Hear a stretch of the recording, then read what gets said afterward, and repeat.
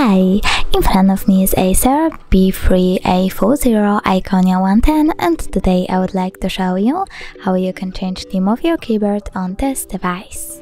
First of all, access settings. Now scroll all the way down and choose languages and input.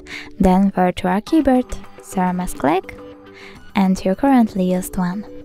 After that, go into theme and tap on one of these colors to apply the chosen one. When you're done, you can also click on the switcher next to keyboarders to turn them on or off. So now when I go back and try to access my keyboard again, I can see the theme of it has changed. Thanks so much for watching. If you enjoyed this video, don't forget to leave a like, comment and subscribe. Bye!